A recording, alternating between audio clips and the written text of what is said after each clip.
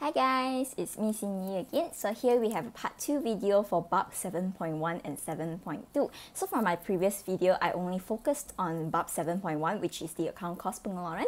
So after you understood the components inside your Kos Pengeluaran, which is the elements that I've talked about, kos bahan langsung, buruh langsung, belanja langsung, and cost overhead. So once you've understand the element, now the important part is next you gotta understand how the format actually looks like in an actual penyata form. So in this video, I'm gonna attach that as well. I'm gonna show you guys how it looks like in a penyata format and what are you gonna do if the question asks you to prepare part A, account Kos Pengeluaran, and then proceed to ask for part B, mengirakan titik pulang modal.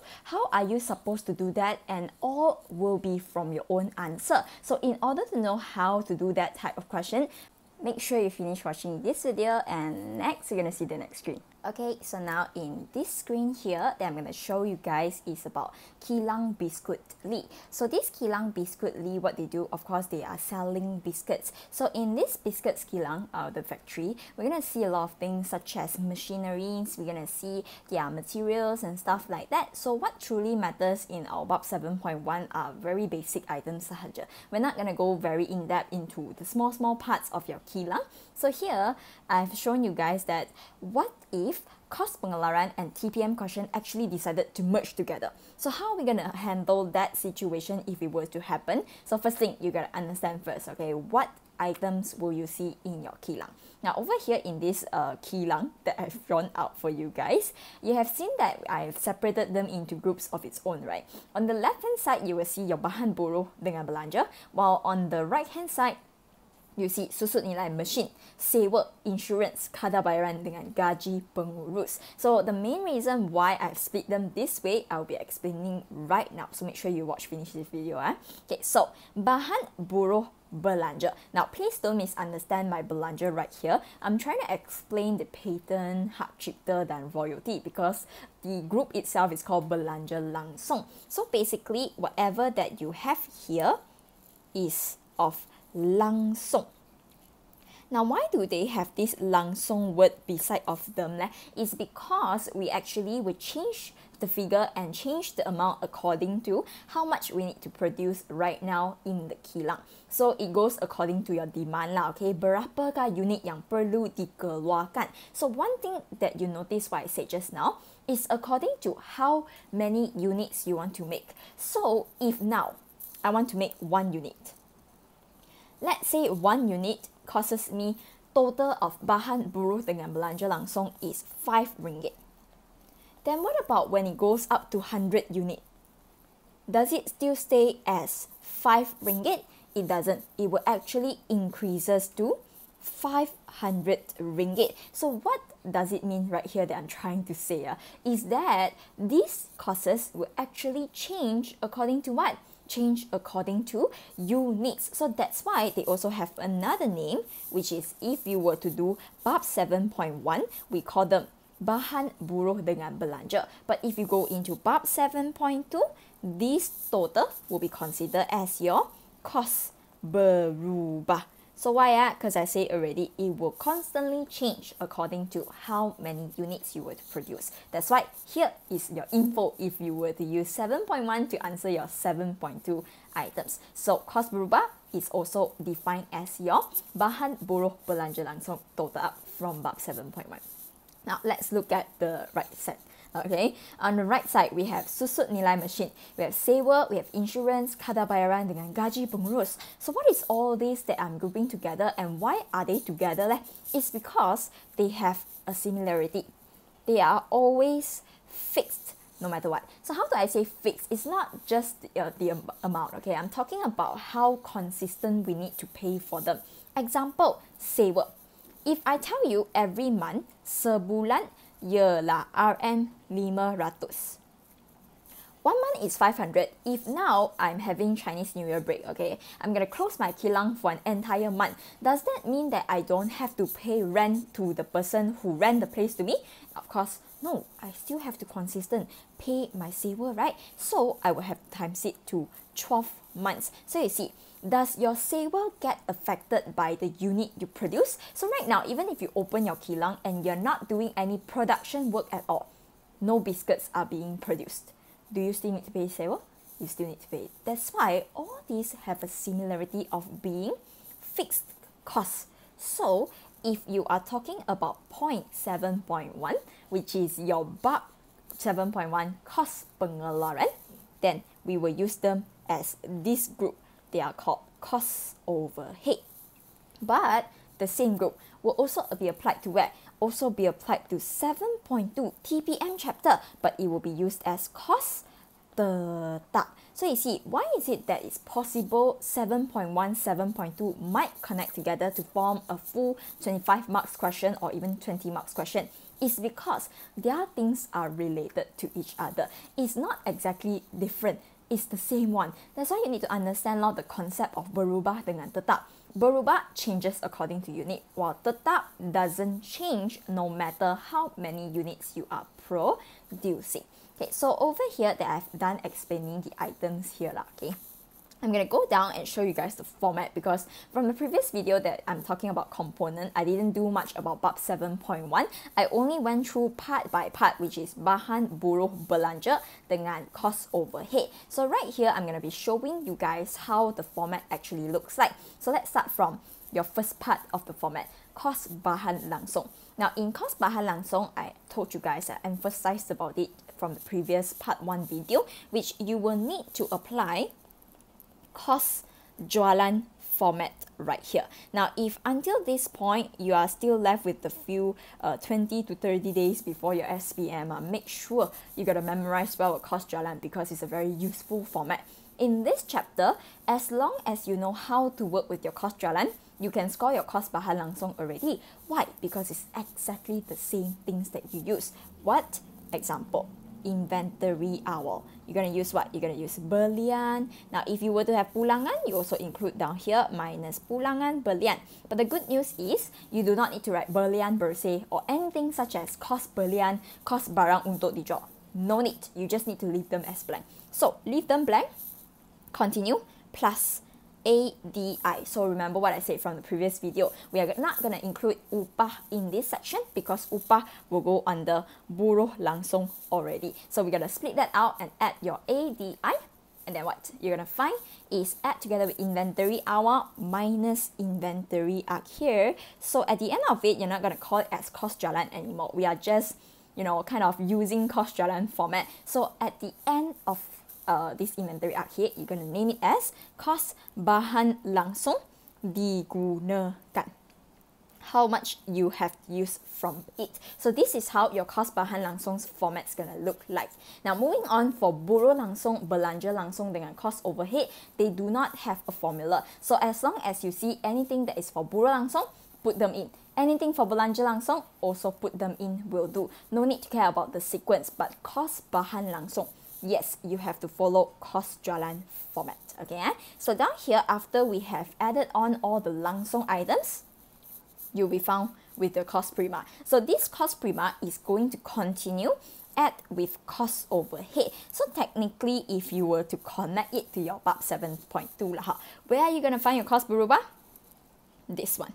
Cost prima is your cost berubah because it will change according to units produced, while cost overhead is defined as your cost tetap if you were to be doing bab 7.2 question underneath of your account cost pengeluaran. Okay, so found cost prima, cost overhead already, add together all. Then before we can find cost pengeluaran, what you gotta do?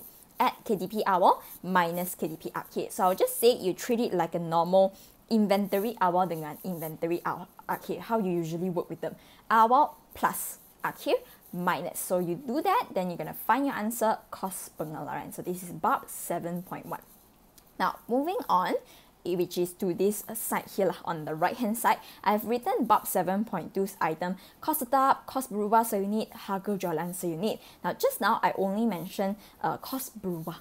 What if I were to find cost berubah seunit? So over here, let me just write down for you guys. You guys can jot down somewhere in your blank piece of paper. So cost tetap is always taken from cost overheads jumlah So you copy from that is the number that you needed. While kos berubah seunit, you're going to take kos prima for sure, but you do understand that whatever you see inside account pengeluaran is considered as a total. I don't need the total right now. I want to know how much it costs me to produce 1 unit of product. So in order to do that, we will take kos prima's figure divided by unit dikeluarkan. So this one will actually be given in the question itself. So where at your maklumat tambahan, or either before they ask for kos berubah seunit, they will go by B, kos berubah seunit. Find out mah. So they will give you some clue. Unit yang dikeluarkan ialah 100 unit. So what you do? Divide by 100 unit loh. Then you will find your kos berubah seunit. So similar situation will look for your harga jualan seunit. If they were to ask you to find harga jualan seunit yourself, what you do? You take jualan to be divided by unit dijual. So this unit will also be given out of your account kos pengeluaran. It will be at part C of your anda dikehendaki. You just need to see clearly how much is dikeluarkan and how much is dijualkan. So what if they only give you one type of unit? I'll say if they only give you 1 unit, then that unit will be used for both unit dikeluarkan dengan unit dijual. We just assume so because they didn't give you other information. So once you have divided, then you are prep finished. You have total 3 information for you to proceed to the next part, which is to fulfill BAP 7.2 formula itself. So BAP 7.2 actually is very simple one. We only have 3 formulas to remember. First one, margin caruman seunit. So margin caruman seunit, how do I explain it? I would say, example now, I'm good at only drawing cars. So I'm going to show you guys this example here. Let's say this car that I have produced inside my kilang costs me 70,000 to make. 70,000. So let me ask you guys, okay, you can answer me in your heart. Will you still sell back the same price, 70,000? Now, of course, as a seller, you make this car 70,000. Takkan you don't want to earn, okay? You're not doing charity. You won't even sell for a lesser price. Instead, you will sell for a higher price. So that's why here comes in where they tell you harga jualan seunit kereta ialah 90k. Okay, so can you guys differentiate? This 70,000 is how much you spend to make it. This is what we call kos berubah seunit. Is not the jumlah cost. Because why? I'm saying to make it. Did I include the sewa and all the fan and the aircon and stuff like that? No. Okay, it's just kos berubah seunit. Meanwhile, the 90k is our harga jualan seunit. So now, why do I don't call it keuntungan? I call it margin caruman seunit is because from every unit, I want to see how much I can get back so I can continue to pay for other expenses. That's why it's called margin caruman seunit sahaja, not keuntungan. So what you gotta do?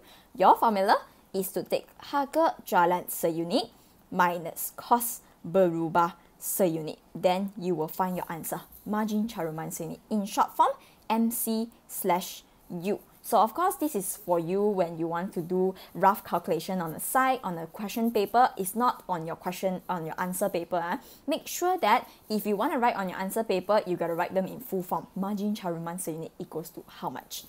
Now, after you found your margin caruman seunit, then you can proceed to your titik pulang model. So here's a little bit of advice. Because titik pulang model usually will be used for graph question. So what you need to take note is you will take a look at the anda dikehendaki. Did they ask for you to draw graph or not? If yes, then I will advise you to find out the RM, TPM at the same time. So why? Maybe a lot of you say, teacher, the question didn't ask me for TPM dalam bentuk RM also. Why bother leh? It's because if you were to find unit and RM, later on your graph is so much easier to solve. That's why you can see the intersection point. Where is it? Does it land on the part you have plotted as TPM? So follow this unit and RM answer that you found from this TPM formula. So that's why I would say depends on whether you have graph or not lah. If you don't have graph, then it's okay, just ignore the RM. But if you were to have, then yes, find the unit and also the RM out. So over here, how should I solve titik pulang models formula? The formula is actually taking kos tetap to be divided by margin caruman seunit. So if you cannot get into your head why is it kos tetap on the top, it's because just now, didn't we covered kos berubah already? Should I still cover jumlah kos? Of course not. Kos berubah is done paying. Now I only need to settle my kos tetap. So the reason why we divide it by margin caruman seunit is because I want to know how many times I need to sell this car only I can get to cover all my kos tetap. So we are talking about unit. How many units you need to sell in order to earn enough of margin caruman seunit to cover that, which means that you don't get any keuntungan, you don't get any kerugian.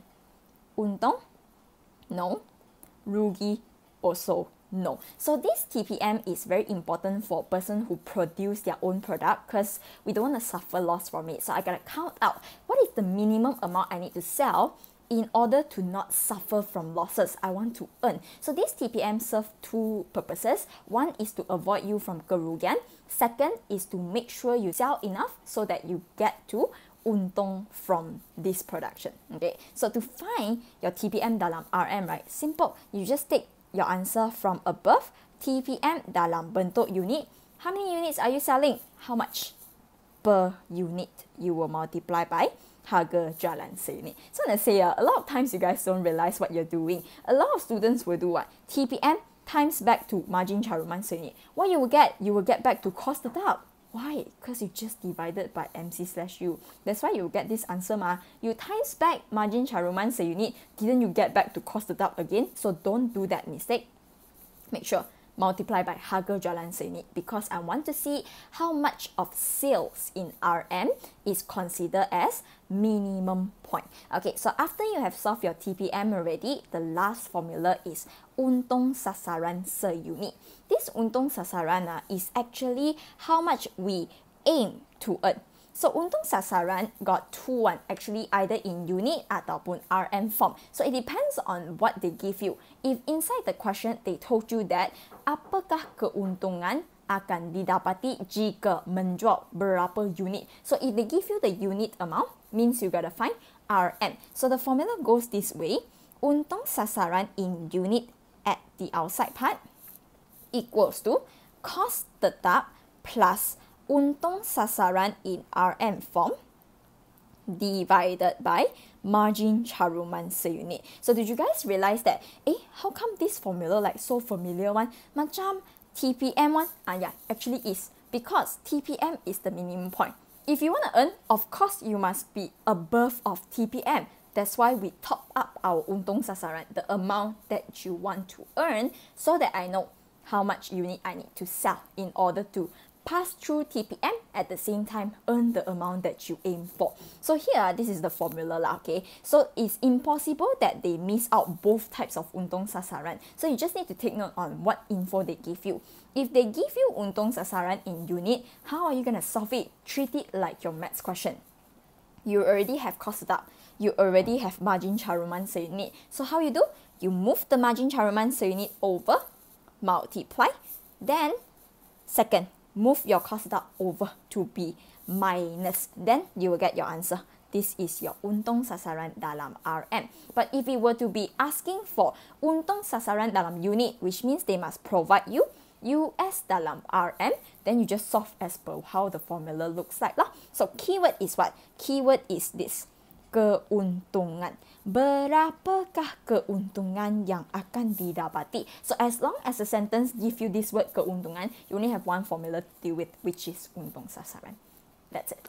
Okay, so now this is part 2's ending. I'll be having another part where I'll teach you guys how to draw graph and as well as showing you guys that example question that I talked about from the previous minute. So stay tuned for my part 3 video. I will attach that question together to show you guys. Okay, bye-bye. Don't forget to like and subscribe for more videos.